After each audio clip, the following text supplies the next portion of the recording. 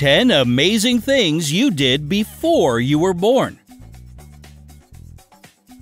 The life of an embryo is way more exciting than you could possibly imagine. Whether it's thumb sucking or listening to your favorite tunes, there's so much fun going on in there. Hit the like button and get ready to find out more about your life in your mother's womb. 1. Tasting food. By week 9 in the womb, babies have developed a mouth, tongue, and small taste buds. They get the nutrition they need from amniotic fluid. The flavor of whatever mom is eating goes through her bloodstream right into that fluid. At week 15, babies can differentiate sweet flavors from salty ones and even start to develop a preference. So whenever mom is having a brownie or cupcakes, embryos swallow more amniotic fluid and enjoy dessert along with her. Whenever she's having garlic or ginger, known for their strong, bitter taste, the little ones swallow less fluid. What's even crazier, studies have proven that babies can develop a love for certain foods their mom ate a lot of during pregnancy. Now you know where your fondness of bacon most likely comes from. 2. Sucking a thumb. At week 12 in your mom's belly, you started doing something pretty adorable. This is when you started sucking your thumb. Aww. Embryos do this for comfort and to explore their cool, newly accessible body parts. That's because at this time the arms become long enough to reach the mouth. Scientists say that flexing the hands, touching the face, and sucking the thumb are all signs of healthy development. Plus, parents get beyond excited when they see that on the ultrasound. 3. Dreaming and yawning. Babies in the womb have sleep cycles.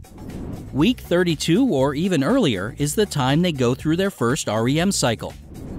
In other words, they start dreaming just like we do. Some scientists question this since we can't monitor embryonic brainwaves just yet. However, most of them agree it's true, so I wonder what they dream about. Besides dreaming, embryos have also mastered yawning. It's not just cute, but also a sign that the baby is developing all right. Durham University psychologist Dr. Nadja Riceland believes yawning at this stage proves that the central nervous system is maturing as it should. Yawning could be the stimulus it needs to work properly. 4. Distinguishing voices and tunes. If you ever ask a pregnant woman to talk to her baby bump, you might be surprised to see her belly react. Babies distinguish and love hearing their mom's voice before they're even born.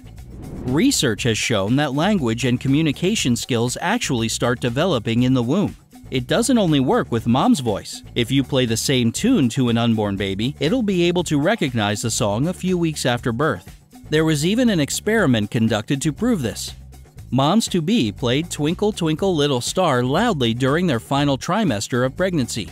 A few days after the babies were born, scientists played the same tune and studied the newborn's brain activity. They were definitely excited to hear the familiar song again. More than that, the little ones could feel it when some notes were replaced with others. It's called preconscious learning. And it's pretty awesome, right? 5. Crying.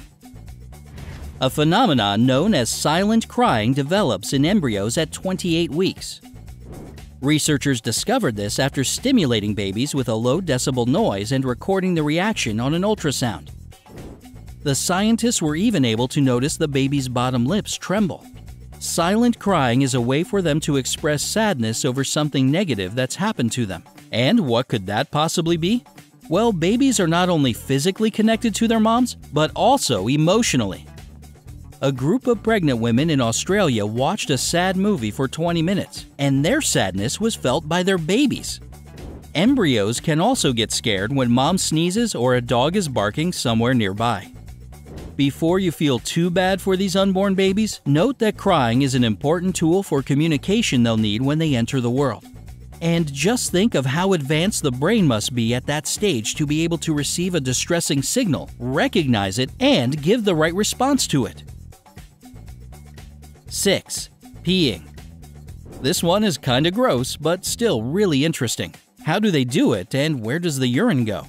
I hate to break it to you, but it actually stays right there in the womb. so we were all floating in our own urine once upon a time. And there's no shame in it. The production of urine starts by the end of the first trimester and is a good sign that the kidneys are working properly. Babies swallow the amniotic fluid, digest it, and then it passes through the kidneys and right into the uterus. They actually urinate every 45 minutes. It has no smell and it's sterile, so it's not as gross as it sounds. 7. Pooping. Before you get totally disgusted by this one, let me clear it up. Not all babies actually defecate in the womb, but we all do accumulate stuff that could be considered embryonic poop. We already know that we feed on nutrients and oxygen before we come into the world. It's mostly filtered by the placenta and goes back to mom for her to get rid of. What stays in the womb is mucus, bile, some body hair, and intestinal cells. This all turns into something called meconium, a green, sticky, sterile substance that's the first official poop of your life. Babies that are overdue or had some stress in mom's belly can actually poop before they're born, but it's uncommon. According to a report at the University of California, San Francisco, doctors find traces of meconium in the amniotic fluid in 10 to 20% of all deliveries. 8. Breathing underwater. You probably can't hold your breath underwater for more than a few seconds now, but as an embryo, you kinda used to breathe underwater. At 27 weeks in the womb, a baby's lungs start expanding and compressing as the diaphragm and chest muscles start contracting in rhythm. It's called practice breathing since it doesn't involve oxygen. But admit it, it's pretty cool that all this is going on inside a bag of amniotic fluid. This breathing practice is important because it prepares the baby for the real thing outside the womb. 9.